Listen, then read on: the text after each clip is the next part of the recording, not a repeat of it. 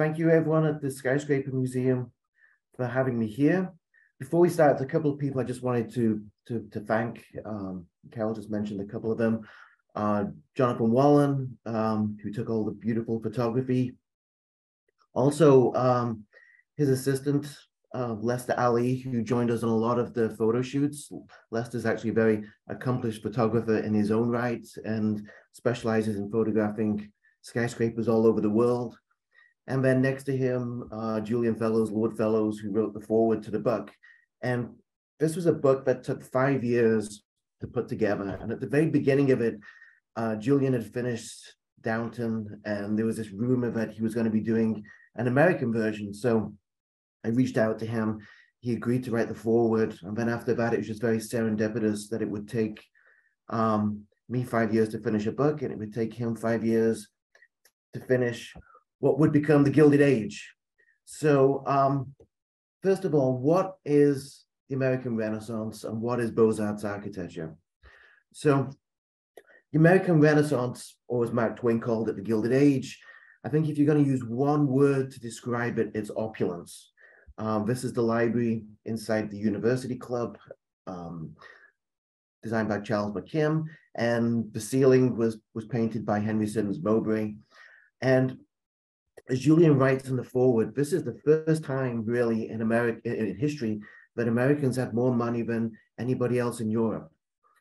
It's a period right after the Civil War. America's changing from an agricultural society to an industrial society, becoming the world's foremost industrial power. And with that are all these technological advancements. We get the automobile, we get the electric light bulb, we get elevators, and most importantly, we get structural steel. So all of a sudden, buildings no longer need to be load-bearing masonry. They can metaphorically and physically reach for the stars, which is what we'll talk about with some of the skyscrapers.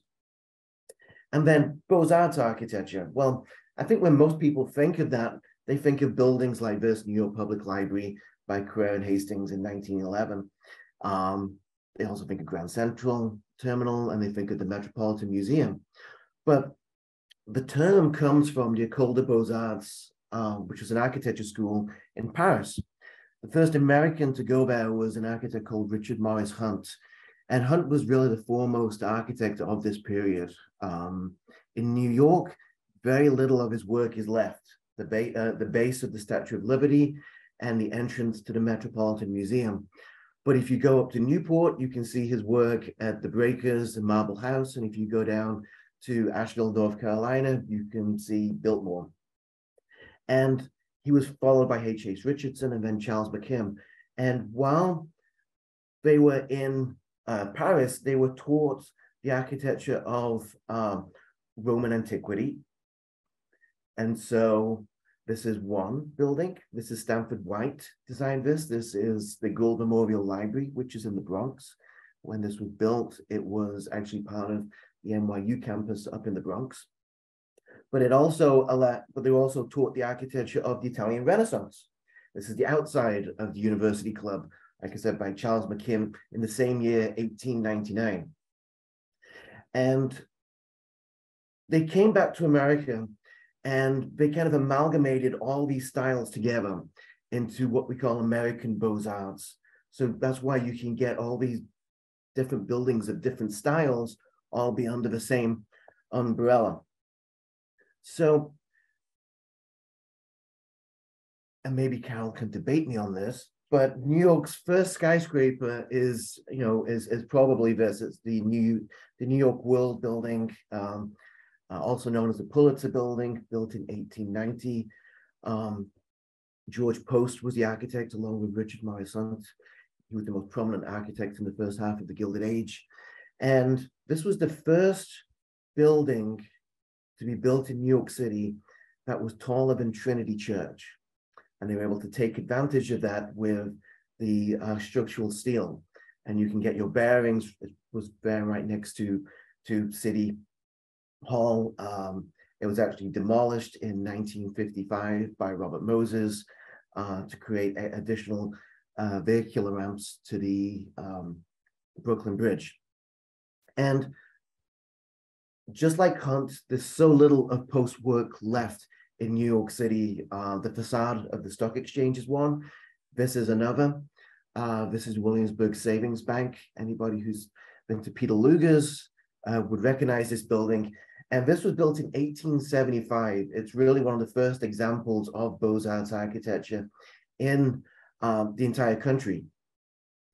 And inside, it has this very kind of Victorian polygrammatic decoration. And I guess that's one of the points to think about is during this period, we're transitioning from picturesque Victorian architecture into classical architecture, and then at the end towards modernism.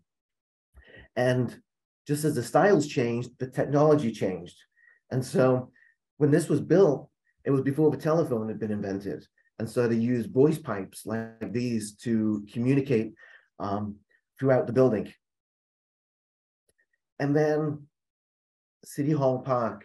And so in the foreground in front of us, you can see the Tweed Courthouse. Directly behind that is City Hall. To the left of that, you see the New York World building. And then you get Newspaper Row, where you have the New York Tribune building, the New York Times building. And at the very tip of what is now City Hall Park, you see what was the City Hall Post Office, which was demolished in 1939. Directly to the right of that is where the Woolworth building would end up getting built. And in the background, you can see the very distinctive silhouette of the Singer building. And there we are, Ernest Flagg, 1908. This really technically is the first skyscraper. It's the first time that a building would be this size. The New York World building was 18 floors and 309 feet. This was double the size. This was 41 floors and 612 feet. It would be the world's tallest building for just 1 year. And of course, it would be later demolished in 1967 and replaced by what is now the US Steel building. And in the background, you can see the silhouette of the Woolworth building. So Ernest Flagg, who designed the Singer building, again, very little of his work remains here in New York City. This is one of his buildings. And this is on Great Jones Street, a beautiful firehouse that he did. And I think of all the American architects who studied at the École des Beaux-Arts, he's probably the one who kind of embodied the sense of French Beaux-Arts the most. And this building I was introduced to my very first weekend in New York City in the fall of 1996. And this is when I really fell in love with this style of architecture. So after the Singer building is the Metropolitan Life Insurance Company building in Madison Square. And to the left of it, the tower you see is the tower on the fabled Madison Square Garden designed by Stanford White. The Metropolitan Life Insurance Company building is still there. Built in 1909, 700 feet tall, 50 floors. But in the 1960s, it was stripped of a lot of the beautiful ornament which it had on it. And that leads us to these two gentlemen, Frank Woolworth, and next to him is architect Cass Gilbert. And Frank Woolworth really is the rags to riches story of this time period. He grew up in a very poor family in upstate New York, opened his first five and dime store in 1879. And by the time he moved to New York in 1910, he had 600 stores. And what happened was he went to Europe on vacation. And two things happened there. First of all, everyone kept on asking him about the Singer building, which was the tallest building at the time. And he realized what a great piece of PR it would be to have the tallest building in the world and for everybody to know it. And then the second thing was he went to London and he discovered the Houses of Parliament, which had recently been completed, Big Ben, and fell in love with what we call perpendicular Gothic. And so he would come back from Europe and he would tell his architect, Cass Gilbert here, to build him the world's tallest building in the Gothic style. And this is kind of a famous view. You kind of see it historically. This is our little take on it. It's framed in the arches of the municipal building. And so this would be finished in 1913. It was would remain the world's largest building until 1930. It's 792 feet tall. It wasn't the tallest structure in the world. It was the tallest building. At the time, the Eiffel Tower was still the tallest structure in the world. So there's a bit of a difference between structure and building. And the spire of the Woolworth building, this is where it gets its famous nickname, the Cathedral of Commerce. Originally, the spire was gilded. It was later replaced and now clad in green tile. And looking up at the front, I love this shot, looking up at the front of the building, you see all the beautiful, actually a combination of Indiana limestone and decorative terracotta panels with Gothic tracery. Later, a lot of the terracotta was replaced. It started to disintegrate in the harsh weather that we have here, and was later replaced with cast concrete panels that would weather a little bit better. And then the entrance to the building, I'm not sure how we managed to photograph this with no people in front of it, but there you go. And this beautiful, intricately carved Tudor portal. And as beautiful as the outside is, it leads into perhaps the greatest lobby of a skyscraper in New York City. Before 9/11, you could easily walk into the Woolworth building, not so much anymore, but you walk in and the space, very hard to photograph because it's a very tight space. It's in the shape of a Latin cross. The wings are only 15 feet wide. To the top of the domes is 35 feet tall, but the ceiling is all clad in this glass mosaic. The walls are marble, which was imported from Greece. And there's two mezzanines on the south and the north side, which feature these wonderful allegorical murals. This one that we're looking at is Commerce, and she is grasping a globe and is flanked by the figures of by figures holding a ship and a locomotive representing travel. And then directly opposite is Labor, and she is flanked by the figures of grain and fruit. Inside is this wonderful sculpture. Some of it's quite whimsical, these squirrels. The interesting thing is, although these appear to all be carved out of stone, they're actually cast out of plaster and were then faux painted to make it look like it was stone. So they were always making an effort to make everything look more expensive than what it actually was. The elevator doors. This is a building that, when fully occupied, had 14,000 people. So they had 24 high-speed Otis elevators, which at the time were the fastest elevators in the world. And they were beautifully hidden behind these beautiful doors, which are crafted out of bronze by Tiffany Studios. And then to the rear of the building, you get this banking hall. Now, one of the interesting things was we looked at the Metropolitan Life Insurance Company building earlier. When Frank Woolworth started his business, he went to them to get a loan, was denied, and so built the Woolworth building without taking out a mortgage, which is pretty amazing.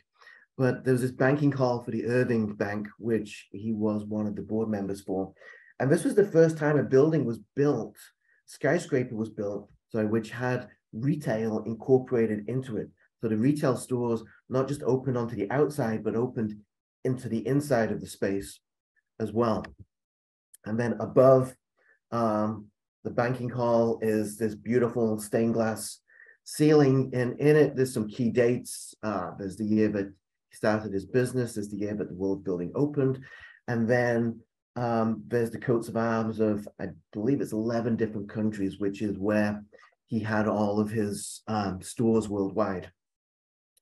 And then down at the entrance are these beautiful, whimsical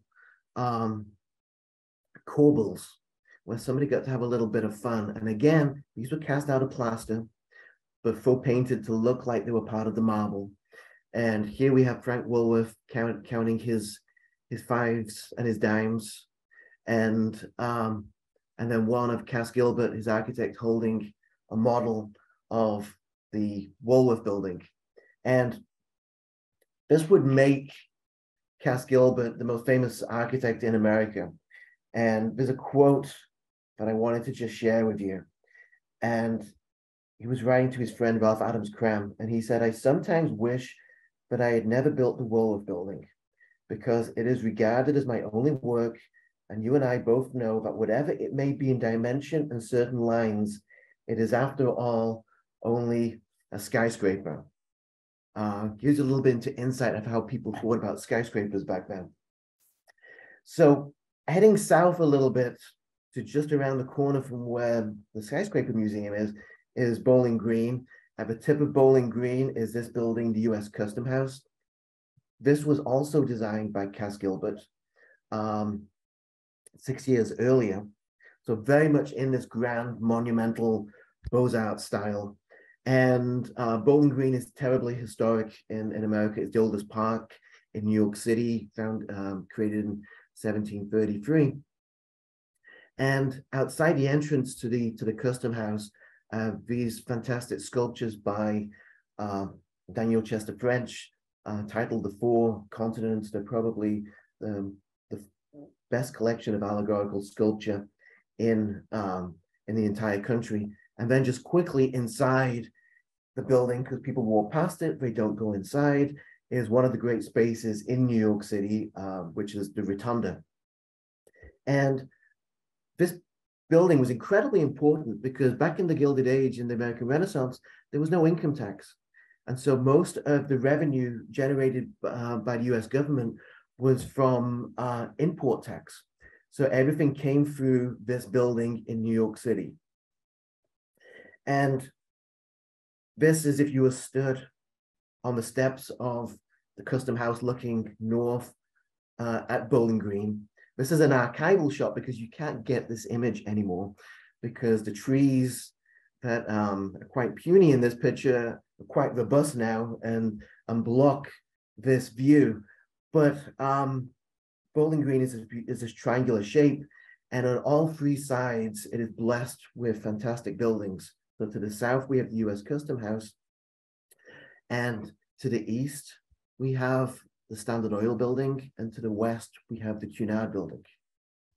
And so this is the Standard Oil building, designed by Carrere and Hastings in 1924. It's attributed to Carrere and Hastings, but it was really built by two of their associates who worked there, Shreve and Lamb, who would later go on to design the Empire State Building, 26 Broadway, 520 feet tall, 31 stories, and the late great historian Henry Hope Reed used to say that this was the most beautiful skyscraper in New York City, and I'm not going to argue with that. It's absolutely stunning on the outside. What makes it interesting is its massing, because, like, we can go back, you can see it's this combination of a curving facade with a rectilinear block. And part of that is because they're replicating the curve of Broadway as it heads north. And then also the grid of Lower Manhattan, which is what the skyscraper component is based on. And it also features a number of light wells and setbacks, because this was built after the 1916 laws were brought in regarding lighting and ventilation. And on the corners of the 22nd floor, you just look up and you see all these beautiful details, such as these obelisks. And then the tower itself was 13 stories tall, with this kind of pyramid top, which is based on the mausoleum of Halicarnassus. And because this was a Standard Oil building, in kind of remembrance of how they'd made their money. It had this beautiful kind of lantern, this cauldron on top, which was lit up constantly by 4 kerosene lamps. Kind of when you came into port, into New York City, this was the first thing you saw. It was like this grand lighthouse. The kerosene lamps were turned off in the 50s. And I should say the Standard Oil building is actually not in the book. We photographed it. It's one of the few buildings that actually didn't make the cut. We have 412 pages. We had to stop somewhere. And so unfortunately, we didn't get to feature this. But this is the lobby. And this was one of the reasons, and it's a fine lobby, but this is one of the reasons why we didn't include it, because we wanted to include buildings that had an interior and an exterior. And really, the lobby is quite limited in this building. What is interesting, though, is it's kind of lower than the street level. You can see by those steps. So when you come in off Broadway, you come down, and that allows for this 40-foot tall interior lobby. And around the frieze is the names of all of the partners who founded Standard Oil. Opposite, though, at 25 Broadway, so just to get your bearings, if you're stood at the Bull and you're looking south towards the face of the Bull, the Custom House is beyond you. On your left was the Standard Oil building, and to the right was this building, the Cunard building, built by Benjamin Winston Morris in 1921. It was really the first skyscraper built after the First World War. And because it was built for Cunard, I kind of always felt that it's this strange amalgamation of being an American skyscraper, but also having a lot of kind of Edwardian sensibilities that you would find in London. And as beautiful as it is, it's not as dramatic as the Standard Oil building from the outside. It's actually quite limited to the amount of decoration and sculpture. What you do get over the entrance of these beautiful keystones with Poseidon being flanked by the 4 winds. But the real magic of this building is when you step inside. And so first of all, you step into this wonderful lobby. Anybody who watches the John Wick movies will recognize this as the lobby of the New York Continental Hotel. And then before you proceed into the ticketing hall, these beautiful screens by Samuel Yellen. The ceiling, again, is all faux painted. It almost looks like it's out of terracotta, but it's beautifully faux painted with this nautical theme of sea monsters and crabs and tridents. You pass through these screens into what is perhaps the most surprising space in New York City, which is the Grand Ticketing Hall, now operated by Cipriani's, but back in 1996, when I first discovered this, there was a little post office right in the middle of that. It looked like a spaceship had just landed inside, and it's obviously built upon, based upon the baths of Caracalla and the baths of ancient Rome. It's 185 feet long, 65 feet tall. Trinity Church could just about fit inside the space. That's just how big it is. And it has this just beautiful ceiling that to me feels like it's an old Persian rug. And in the pendentives, which are the triangular portions before you get to the dome, there's depictions of Leif Erikson, Sebastian Cabot, Christopher Columbus, and Sir Francis Drake. Now, most of the murals which were painted during this period were actually painted in the artist studio on fabric and then installed later on, much like you would install wallpaper nowadays. This is the exception. This was actually painted on top of scaffolding, and it was painted by a gentleman called Ezra Winter. And he was able to actually finish this in just a mere 4 months. And very sad story with Ezra Winter. A number of years later, he fell off a ladder, hurt his hand, wasn't able to hold a paintbrush anymore, and ended up committing suicide. But directly below from the dome, if you look up, you look down, is this beautiful bronze seal by John Gregory, which depicts the ship the land, the sea, and the sky. And then just quickly moving uptown, this is our little tour of Cass Gilbert, serendipitously. So this, we saw it a little bit earlier, sneak shot. This is Madison Square Garden, designed by Stanford White, which is on the northeast corner of Madison Square, which is where Madison Square Garden gets its name. Took up an entire block between Madison and Park Avenues, and 26th and 27th Street, built in the Moorish style, with this wonderful tower based on La Giralda in Seville, which dates back to the 12th century. And then on top of it was a scandalously nude sculpture of Diana by Augustus St. Gaudens. And on top of this building is where Stanford White would famously be murdered in 1906 by Harry IV. But the building itself was a commercial failure. The mortgage was seized by the bank, and it would be demolished in 1925. The bank which seized the mortgage was the New York Life Insurance Company building, who would build its headquarters in the same location.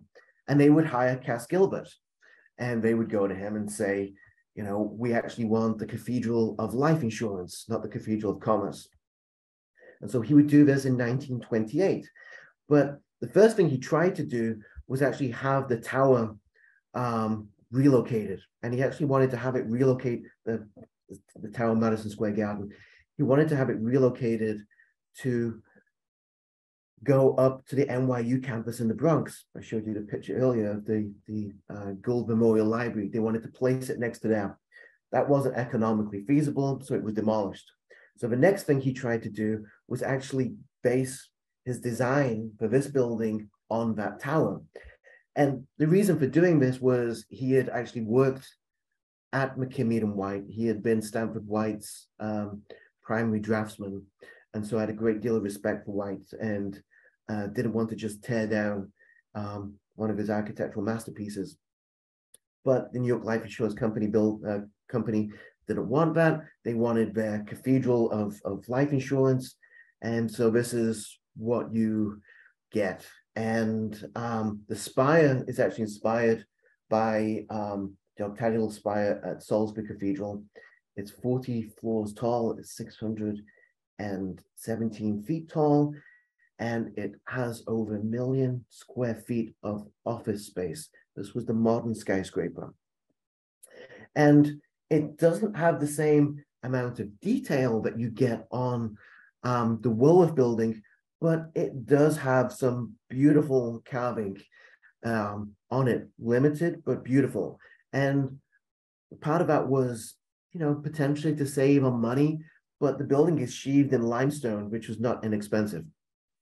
But mainly because this was 1928, we're getting into the Art Deco period, we're getting into modernism, and so you get this kind of funny kind of blend at that time.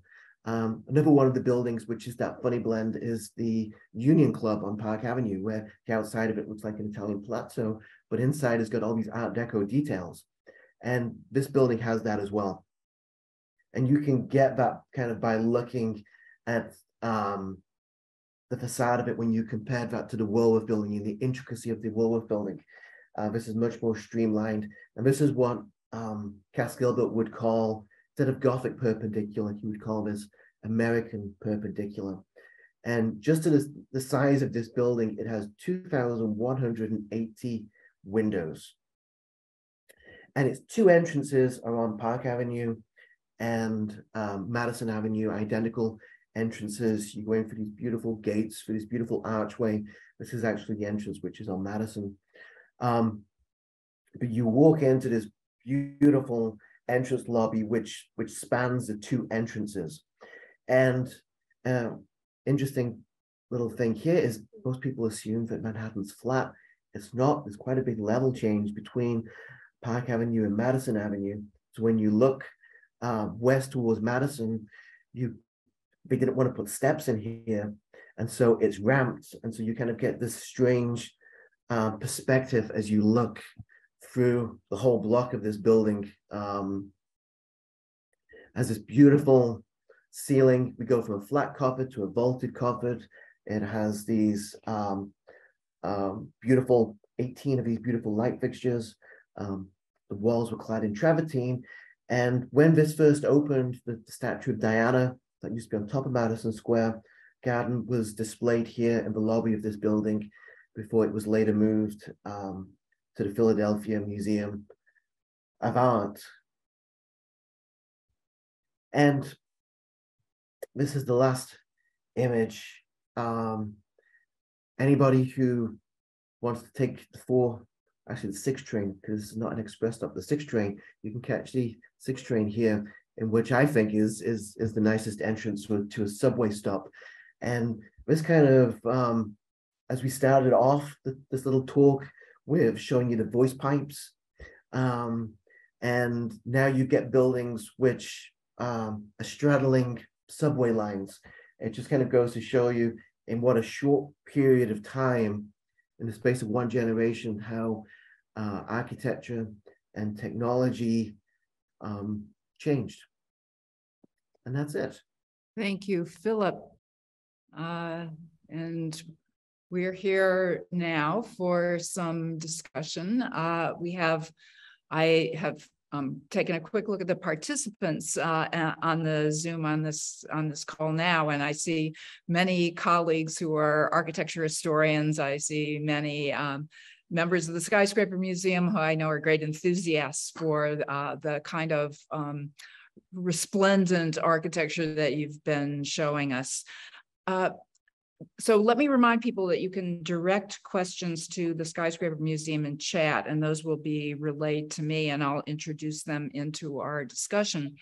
But let me start off by asking you, Philip, to talk a little bit more about the process of making the book. I know that you have many monographs under your belt, so you have a great deal of experience in organizing the materials and the kind of game plan or the military strategy of putting together a massive book and a coffee table sized book as this one and some of the others are. So organizing material, making the selections, finding the collaborator. Just give us a window into the process of what comes before the printing. Sure. So I've known John, photographer, for a long time. And it kind of just started off. He'd done a number of books already, monographs on McKinney White and other architects. And it was kind of, what buildings have you not photographed? And we realized there was all these monographs, but no kind of broader book. Henry Hope Reed, who I mentioned earlier, had done a book in the 70s, but it was quite a thin pamphlet and black and white and just really one page per building. And from the get-go, we wanted to do a book that was large in format so that the photography could sing, so we could have full page images, double page images, so you could see a lot of this detail in its glory. And the other thing we wanted to do was just feature just 20 buildings. We didn't want to cram too much in it. We wanted to feature a few buildings, but in detail. So that then allowed us to have buildings like the Frick Collection, the University Club, and have over 30 pages just to those individual buildings. And then we kind of, you get permission to go to some buildings, you don't get permission to go to others, and you start trying to put them together and to tell this narrative. And very early on, we decided we wanted to show the buildings chronologically. And so you're telling a story. So it's 20 individual chapters, but it's a story that continues all the way through. And so in some cases, buildings were chosen, maybe not so much because they're what we consider one of the 20 best buildings, but because it really fit in very well with the narrative that we wanted to tell. And one of those buildings would be the New York Life Insurance Company building. It allowed me to, one, talk about Stanford White and his murder, and two, really how you're ending the period kind of going into kind of Art Deco and modernism. And so it was a good kind of way to end the building. And at the very beginning of the building, we have the National Arts Club, which was the old Samuel Tilden mansion, which again really isn't a Beaux-Arts building, but it allowed us to talk about and Tilden was one of the founders of New York Public Library, so it led into talking about New York Public Library. We could talk about Boss Tweed, and so this isn't just an architecture book. It's a New York history book. It's a photography book, but it's also a social history book. And so the buildings are really the backdrop to the stories that are being told about the Astors and the Rockefellers and the Vanderbilts and J.P. Morgan and Otto Kahn and Jay Gould. And so that's why we ended up with the buildings that we did. We also didn't want a lot of repetition. So we only wanted one club. And once the university club said yes, well, that's it. It's the best club in the city architecturally. And so some answers were very easy. I'll just tell you a little quick story. I wanted desperately to include the Brooklyn Trust, which is a bank building on Montague Street in Brooklyn Heights. And I wanted to do that because it was the favorite building of Henry Hope Reed, the historian I mentioned. And also, when I first moved to New York, I lived in Brooklyn Heights, and it's where it was my local bank.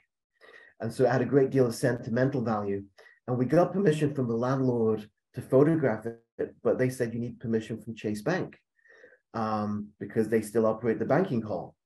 And I probably spent about 2 years dealing with them, getting nowhere. And then out of sheer desperation, Hail Mary, I went on the internet and I typed in, what is Jamie Dimon's email address? And I just sent an email. And within an hour, I'm in touch with the head of PR at Chase, and we've got permission to go and photograph it. Wow. Which is just funny how that happened. Mm-hmm. The Hail Marys do work sometimes. Fingers crossed. Well, talk a little bit more about the actual photography shoots and how much arrangement needed to be done after the permission was achieved. So I guess they kind of fall into a few different categories. So with a lot of the buildings, we were allowed access. They're not open during the day. So the Cunard building would be one. We were allowed access during just one day's photo shoots when they were closed to the public. Other buildings like New York Public Library and actually the US Custom House, we had to go back to several times because they're open every day. And we had this little window between 8 o'clock and 10 o'clock. And 2 hours really isn't enough for a shoot. So we had I think 4 visits to each one of those. The Frick Collection, one of the few places that was closed on a Mondays. So they let us in on a Monday and to photograph when no one was there. Same thing with Grant's Tomb. We were allowed in on a Monday when they were closed, and we were escorted with a park ranger. Other buildings like University Club or Grand Central, you just have to work around what is there. They're never closed. And the Metropolitan Club is one of my, not the Metropolitan Club, so the Metropolitan Museum is one of my favorite stories. We were allowed to go there, I think, at 6 o'clock in the morning before they opened to the public, and we're given until 10 o'clock, just one visit to get in and get out. And we go through the staff entrance at the north, and the security guards say to us, oh, you're here to photograph. And we're used to metal detectors and IDs and all sorts of things. And we said, yeah. And they went, okay, in you come. And they just let us in, and they're escorting us through the bowels of the Met. And I'm thinking to myself, did they not see the Thomas Crown affair? Or and it tells you what kind of cameras must have been on them. But we go into the Great Hall at 6 a.m. in the morning to photograph it, which is the image on the front of the New York Landmarks book. And we realized we couldn't photograph it. Up until that point, we'd made an effort to have no people in any of the buildings, especially the interiors. And we couldn't do it because you lost all sense of scale. That's just how big the space was. And so we photographed elsewhere and then came back a couple of hours later when they were having a few private tours. And so we could have some people in the space. And so each shoot was really the fun part of doing a book. The laborious part was doing all the research and doing the writing And I think I mentioned this to you before. My favorite part of the book was actually, and this is the architect in me, was actually the design of the book and laying it out. And the key to that was not giving the foreword by Julian Fellows to the publisher until I had approved every single page, and that's when I handed over the foreword. What about the amount of equipment that you needed to bring to the photo shoots? Was there lighting, or is everything with the available light? So some buildings we did have lighting, others we didn't. So like the Cunard building, lighting's no good. It's too big a space. Smaller spaces we did, so especially detail shots.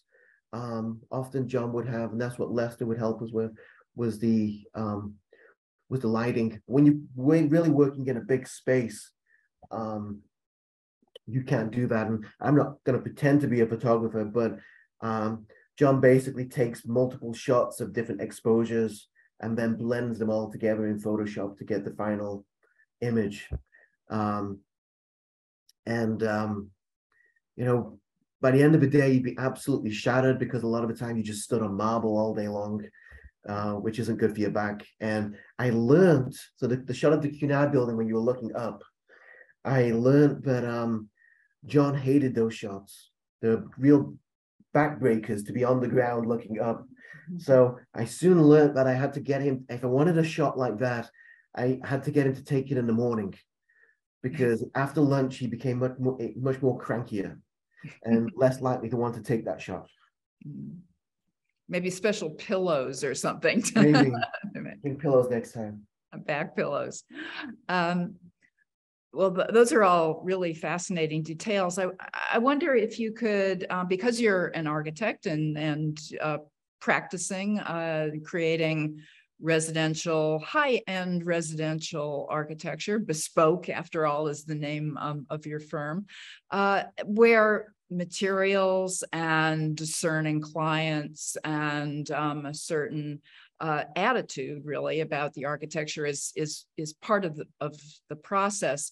Could you talk about your own kind of communication with the buildings in the selection, in the appreciation, in the shots that you knew that you wanted to feature in the book in order to communicate your understanding of the architecture? So I'll tell you something.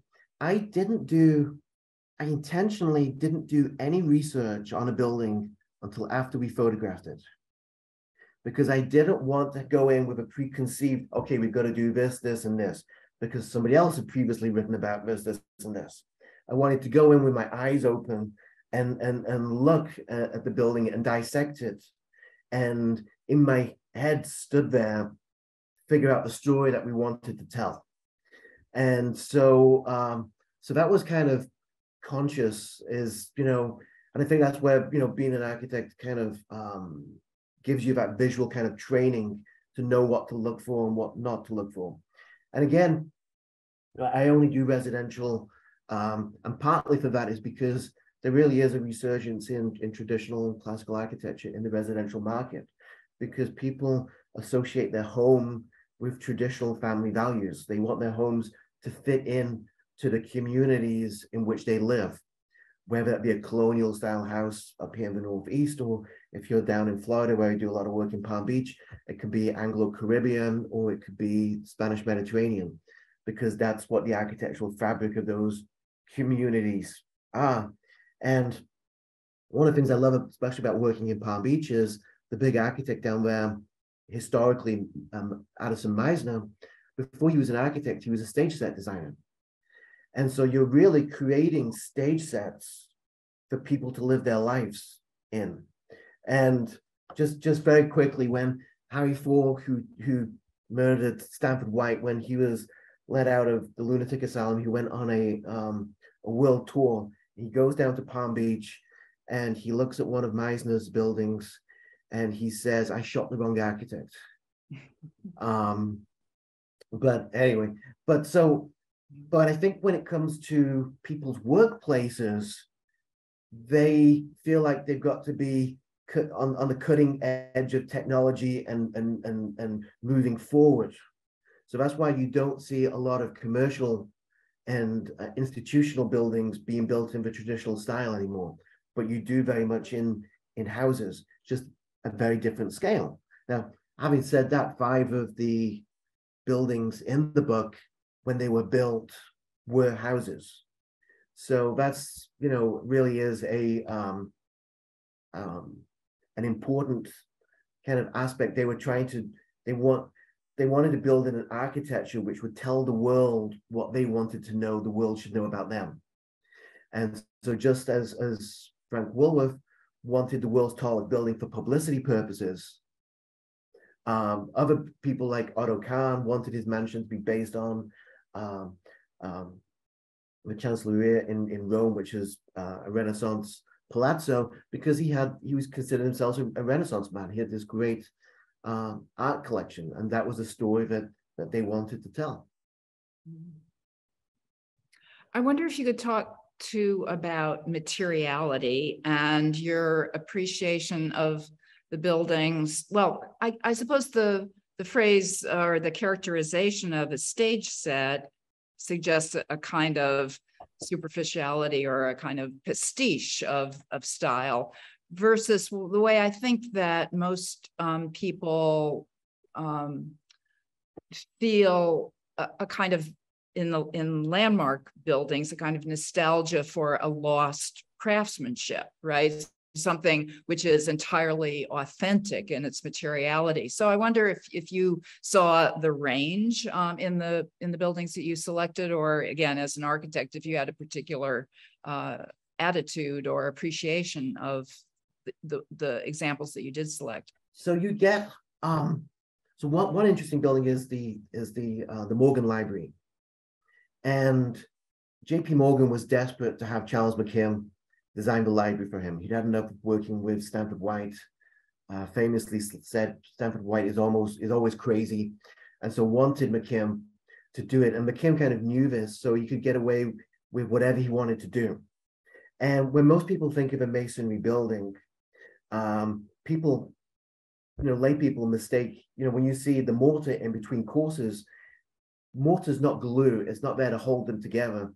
It's to create a level bed, because the stones never level, to create a level bed, to re-level each course as it goes up. And Charles McKim decided with the Morgan Library, he wanted to build it without any mortar at all. He wanted just solid blocks of stone. And that's the way that they built the Parthenon in Athens. And there's very few buildings which are actually, I actually think the old Custom House, Federal Hall, is built that way as well.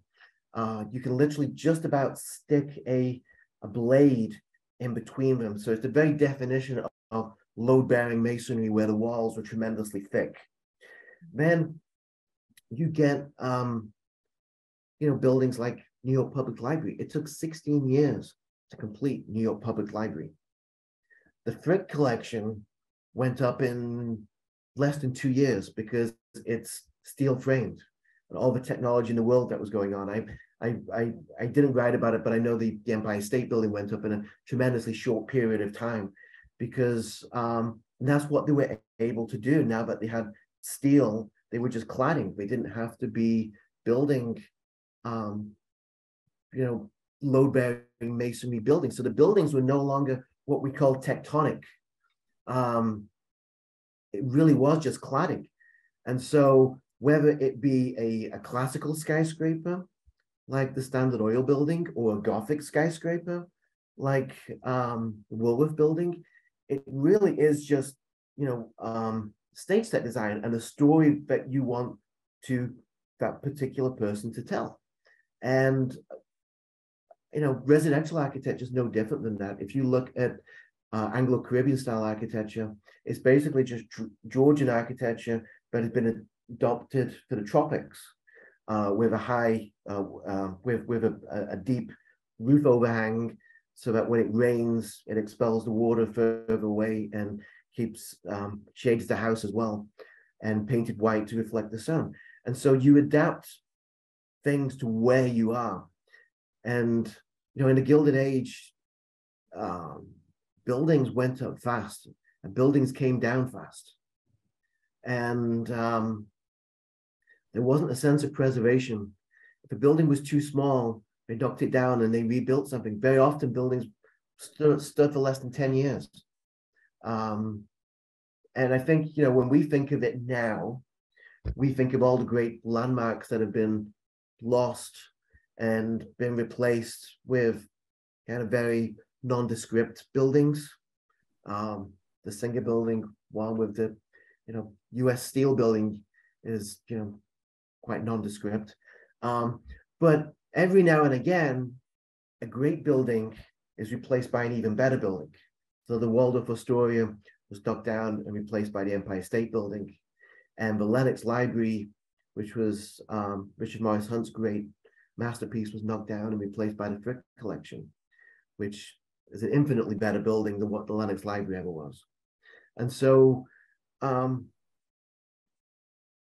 don't know how we segued into preservation here, but it's that's a complex thing. And New York's always in a state of construction, and so I don't have an issue with the sense of it being facadism, because you got that in England.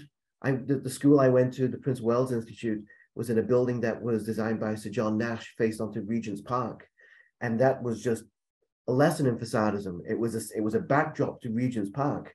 Once you moved to the parts of the building which didn't face onto the park, there was nowhere near the detail included.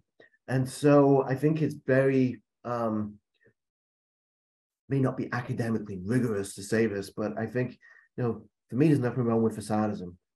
And once you build with a steel structure, that's what it becomes. Well, you clearly have a passion for these buildings and for telling stories about them. We're at the end of our hour, and so maybe I should ask the cliched question at the end here. Given how much you've already explored of classical architecture and American Renaissance, what's your next project? What's your next passion? So I always feel like, when it comes to the writing, I feel like, Al Pacino in the Godfather Part 3, when he says, just when you think you're out, they pull you back in again. I think my better half, Teresa, would be happier if I wrote a novel and maybe made some money for a change, because these types of books don't pay the mortgage. My architectural work does. These books are done really for fun.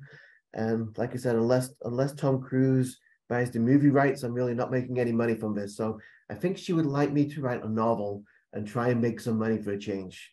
And that would be fun. And the interesting thing with this is, halfway through this book, we decided that we went to the publisher and we said, we've got so much material, we could do this in 2 volumes. And they said no, they didn't want to do that because they didn't think that volume 2s sold very well, because people don't buy volume 2 unless they purchased a volume 1. And if we'd have done that, we would have still gone chronologically and stopped in the middle so we could continue our story. Because we didn't do that, I often get asked, well, if you do another book, what other Beaux-Arts buildings would go in it? And I don't think we can do it, because again, it's not just really a book about 20 individual chapters. It's this long reaching storyline that spans the entire book. And so that kind of makes it impossible to go back and do a volume 2 when it comes to this. Well, maybe with Julian Fellows, you'll be able to cash in on a wave of enthusiasm for the Gilded Age, and to collaborate again on something that enlarges the audience, well beyond the aficionados of architecture. So thank you so much for being with us tonight. I'm seeing some thank yous on the chat, which I communicate to you directly from the audience, but it really was fun to hear both the mechanics of the creation of the book and the strategy that you brought to creating it, along with the great love and enthusiasm that you have for the buildings themselves. So we thank you for being with us tonight, and wish you the best of luck with the next next chapter in the next volume, as well as with creating the new set of residential traditional landmarks that where you focus your own kind of constructive energy. Good evening, everybody. Welcome to the first of our 2 March book talks. This is kind of a bonus round and a special preview, because when I learned about this book from Phillip James Dodd, our author and speaker for this evening, about his book, An American Renaissance, Beaux-Arts Architecture in New York City, it seemed a perfect prologue to an effort that we have been working on at the museum for the last 3 or 4 months, an exhibition on the landmarks of New York that will open in May. And so the early landmarks of the late 19th century and early 20th century, which are covered in highlights in 20 featured buildings in this big coffee table book, a beautiful book. I'm not holding it up for you because it's the size of a coffee table, quite heavy, available at fine bookstores everywhere, or certainly you can also order it from a bookseller, including with a discount on Amazon, I have to confess. A book that is a kind of weighty topic equaled by the splendid beauty of the production of the book and in the photographs that you can see here in the cover. The book is part text and lavishly illustrated, extravagantly illustrated in architecture, which is highly extravagant. The Beaux-Arts Architecture of New York, as Philip likes to title it, but an architecture of the Gilded Age, of great affluence, the era of wealth and power in New York that was communicated in both civic institutions and in private residences that are summarized and, well, glimpsed, but also summarized in this book in a whole range of building types. I'm going to introduce Philip in a moment, but he will be focusing especially on the skyscrapers that are featured in the book tonight, and that is this kind of prelude to the exhibition that we're calling Skymarks Landmarks. They are the individual designated landmarks in New York City that we consider skyscrapers. And there are about 84 by our count. And about 4 or 5 of them will be shown in these great photographs tonight. Now, this work is the brainchild of Phillip Dodd, who has done previous books that I'll show you the covers of in just a moment. He himself is an architect as well as an author. He also teaches at a number of different schools, different courses, and is a very energetic producer of monographs and of these kind of compendium that celebrate the architecture, especially of the classical tradition and the Beaux-Arts tradition, and the kind of traditional architecture that he was schooled in, born in the UK. He went to architecture school in Manchester, the city of his birth, also in London at the Prince Charles's Institute for Architecture, where he studied classical architecture. And he's very devoted in his own work in a firm that he calls by his name, Phillip James Dodd, Bespoke Residential Design, where he designs whole buildings as well as interiors in a stylistic approach in which he is deeply invested, as you will see tonight. I'll show you a couple of other covers of 2 of his previous books, The Classical American House, as well as the art of classical details, so that you can see that Philip is someone who who appreciates and closely studies both the details, but also the context. And he's going to describe his approach to the book and the focus on these individual structures and interiors, and how he wanted to capture them in the context of the Gilded Age. Another person, or actually two people or three people who did that with him, are his photographer, Jonathan Wallen, and Julian Fellows, who is, I think, well known to anyone who watches PBS and has been addicted, as I was for many years, to Downton Abbey, and now in an HBO American version of the Gilded Age, a writer and producer of storytelling in the and the celebration of architecture in this kind of great context of the built world as a social scene, as a social setting. So Philip is going to talk about that with the biographies of some of the architects that created these works we're focusing on. I do want to mention, in addition to his collaborators in the photographer, Jonathan Wallen, and also Julian, an essay by Richard Guy Wilson on the architecture of the Gilded Age, the architectural historian, Richard Wilson.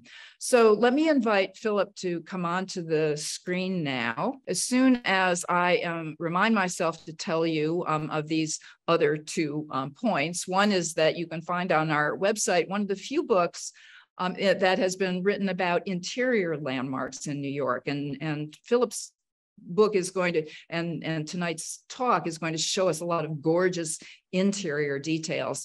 Now, the late Judith Gura and Kate Wood talked about the designated landmarks that are interiors in this book talk, which is on our website. And I do want to let you know that next Tuesday, in a moment, we will have another talk on an entirely different topic, the roots of the urban renaissance, and a focus on Harlem and community development from the 1960s on. So I invite you to come back next Tuesday night for that talk by Brian Goldstein.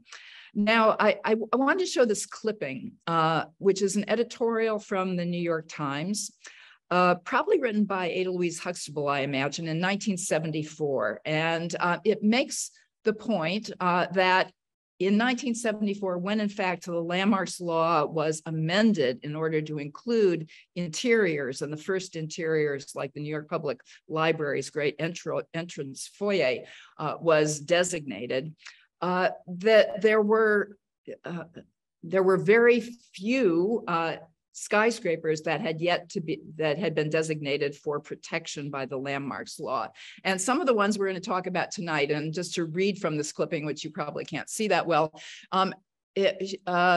someone talks about the spectacular Great Hall of the Cunard Building in Lower Manhattan, which is then undesignated, which will be, and she says, good news, will be taken over by the Postal Service so that this magnificently embellished interior can again serve a useful public purpose. And she goes on to mention that the great icons of New York, like the Woolworth Building, Chrysler, Empire State, Rockefeller Center, were not yet protected by a landmarks law that had been put in place a decade previous. So part of our discussion tonight and our upcoming exhibition is about the continuing life of these buildings. Treasures of their time, highly elaborate and expensive creations that had to find new uses. And the Postal Service being one that I remember well myself, and in an earlier discussion pre-call, Philip and I were talking about how he used to go to mail a letter on Saturdays in the post office branch that was in the Cunard Building here on the base of Lower Broadway at 26 Broadway.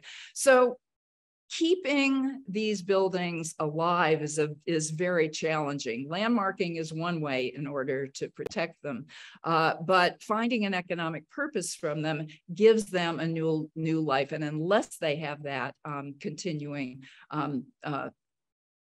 economic lifeblood, these buildings can't survive. So thank you for everybody for joining us tonight, and find Philip's book in Rizzoli and museums, bookshops, and even through your online purveyors of good books. So thanks, everybody.